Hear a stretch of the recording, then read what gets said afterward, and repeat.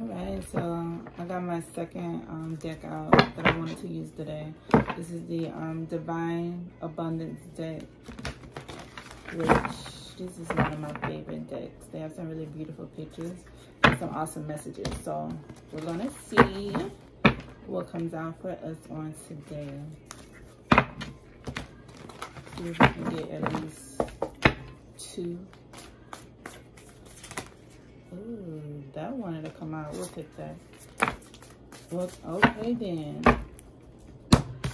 It came right on out. So we got grounded. Grounded.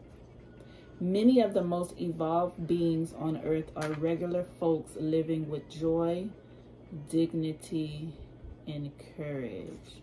All right, so this card is just reminding us all how we need to stay grounded. You see him, he's outside. Looks like he's, what are you doing? He's like outside in nature. Looks like he's sitting in some flowers in the grass. Just grounding his energy, balancing his energy. So it's always good to, when you're not feeling the best, when you're feeling unbalanced, make sure you're going outside. Go get you some sun, go take a walk, go walk around in the grass, go walk around in the dirt. You know, let the air, you know, just kind of blow and the wind blow.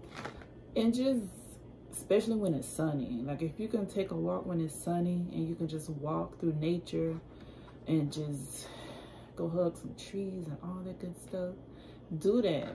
That's going to make you feel better. That's going to balance you. That's going to ground you.